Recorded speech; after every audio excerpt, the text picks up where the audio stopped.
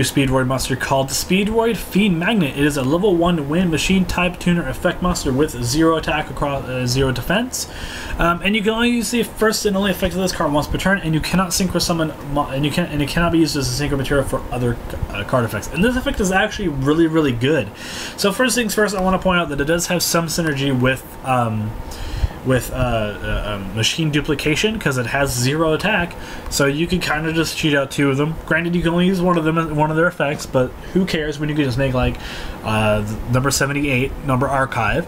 But that's okay. But we'll jump right into the effect here. If this card is normal or special summon during your main phase, you can target one face-up monster your opponent controls immediately after this effect resolves. Synchro summon 1 wind monster using only this card and that monster. So obviously, this is going to be a bit narrow. But if your opponent happens to have a level 6 monster on the board, let's say your opponent is playing Monarchs for some reason, and they don't have Domain on the board, you take their Karaz off the board, and then you get to summon Clearwing Synchro Dragon. Or better yet, if your opponent has a Synchro monster on the board that's level 7, or like Clearwing Synchro Dragon, or anything like that, you can Synchro summon into Crystal Wing. Now that's not a very likely scenario, but it is a scenario nonetheless, and I think it actually might be worth mentioning.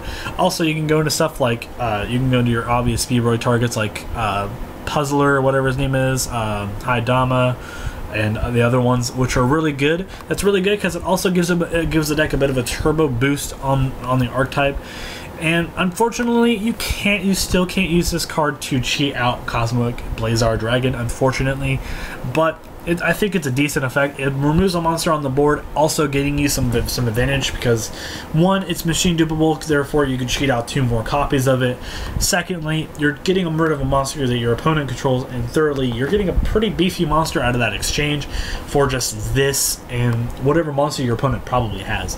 It's a pretty good card. I think I think you're going to be playing this in Speedroids. Maybe not at 3, like I'm foolishly assuming for machine duplication, but you might be playing this card at probably like 1, maybe 2. It's one, you can 1-for-1 it, and that's pretty good too. But you have to synchro summon it from the and its effect is during the main phase, only the main phase.